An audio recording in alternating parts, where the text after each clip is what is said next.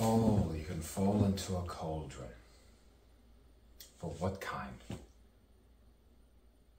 You can fall into one and you don't know. You feel interrupted, disrupted. Yes, some people say perturbed and they're disturbed. And you often, yes, fall into the eternal momentary aside. They call it trauma, wound, something like that. The wound. But then it's all relative for a relative who doesn't care.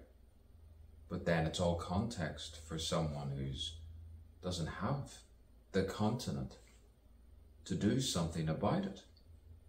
Jurisdictions and predictions and predestinations. Sometimes you don't know your fate.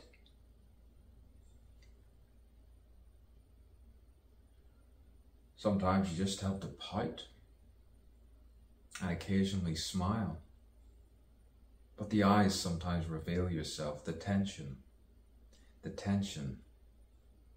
And no, it's not all relevant this and relevant that. Sometimes it's annoyance of the past. And then you say, let's go beyond all that. Let's go back, a cassock-like. A cassock. Let's go somewhere like that.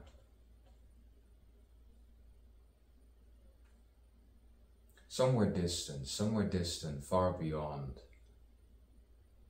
where you throw your soul all the way back. You let the noise go, you let the noise go, you let the noise go. You don't laugh, but you're playful and you're full of play. And sometimes you look solemn. What you're actually not. You're feeling very, very calm with yourself, awakened almost, at times at 1, at 2, at 3, at 4, at 5, at 6, and 7. Sometimes sins have their fins in the wrong water. And then you look at the virtue at the calm, tranquil sea somewhere, and you say, now this is me. This is me. Sometimes you step outside another dimension and you say, yes, the tension has released. The tension has released and I've beaten it. I've finally beaten it. Out of body, and I'm back again. And they say, how does he do it? I'm so much more intelligent. I'm so much better. And they cry and cry and cry. And they are enraged and angry and waste time about their background and what they do and what they don't. And then you meet other people from different perspectives, different sides of the waters. And you think of all the superficial tides that come and go like the trends.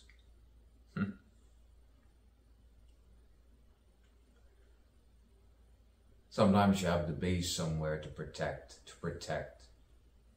and to detect, know exactly who it is. To know exactly who it is. Scratchy scratch. To stay highbrow all the time and consistent. Change the voice, inflect, and do not deflect too much. Do not deflect too much.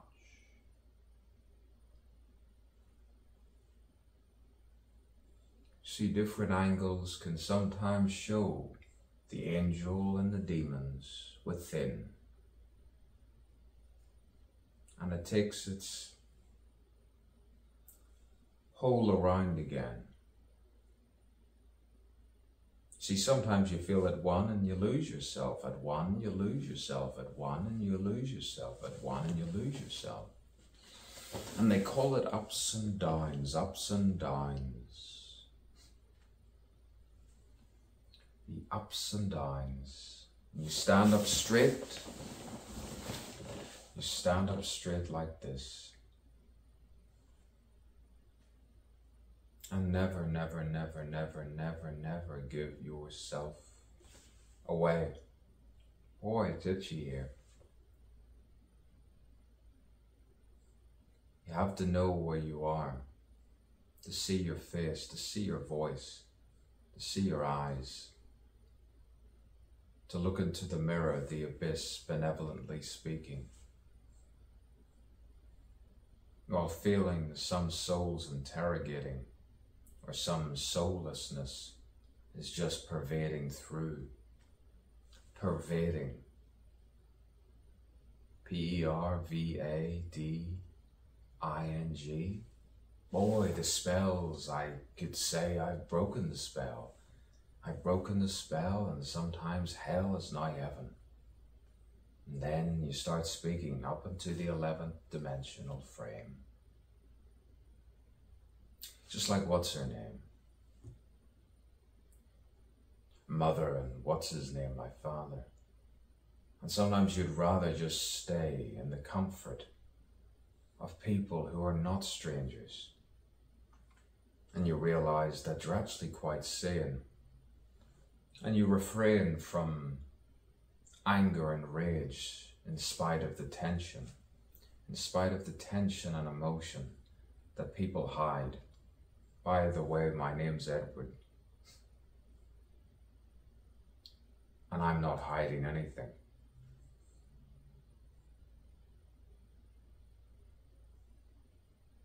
It's pretty transparent. At times you transcend. And you're sending your worth on the screen. You could say I'm cinema. And I'm not plastic. I'm not celluloid. Yes, you can say I'm fantastic. But nonetheless, cinema. Because sometimes you see yourself and say, there's no way he can be that way. That you've gone all these years convincing people that he is this way. But not today. Today, I have to remind myself of being funny and sunny and uplifting. You see, when someone thinks something tragic will happen, you need a comedy. But you do not harass the person or insult the person. So many manipulators manipulating the senses and emotions and feelings to people who do not sense and feel at all. And then you fall into their depravity.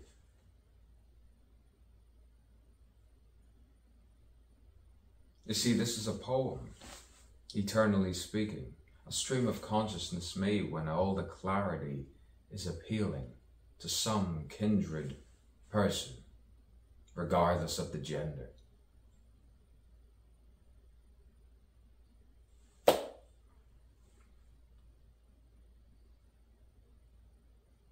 Some people try their best, but they don't do anything. They're just like the rest. They're just like the rest.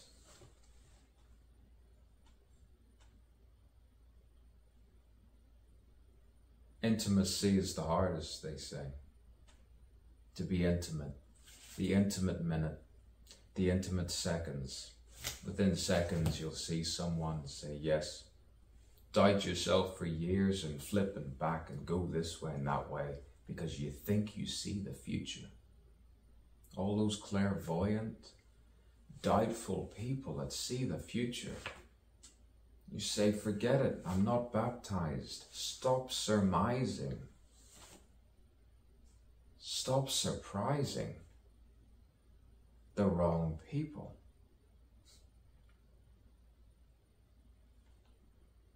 Premeditate.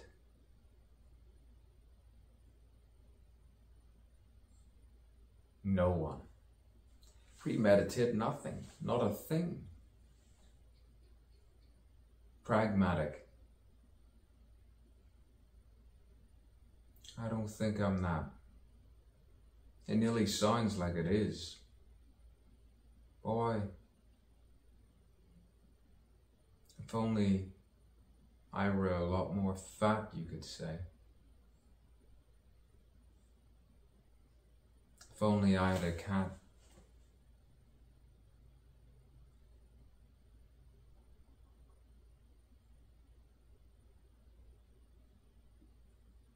I wouldn't be this gorgeous.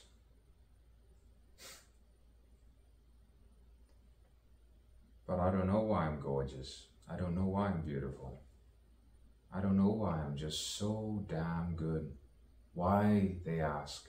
Does he look in the mirror? Does he ask approval? Why?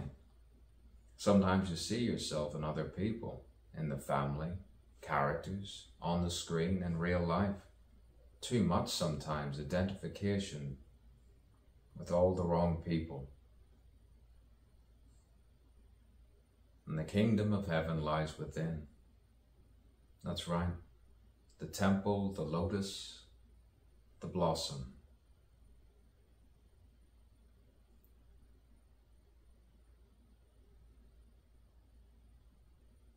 Yes, you can cry over a dog, but the human condition, to be humane, and put the mirror up to nature and say, human, being, be more kind.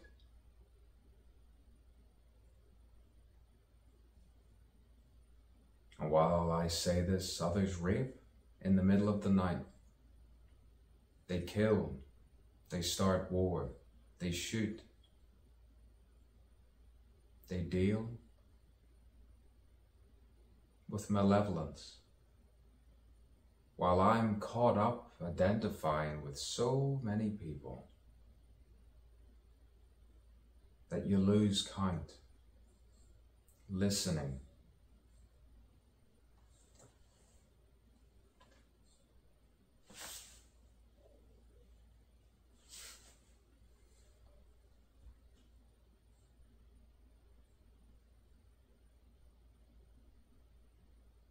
Listening. Some people never listen. They just talk over.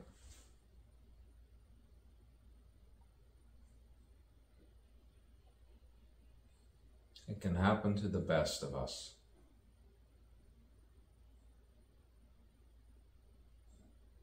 I know. I know.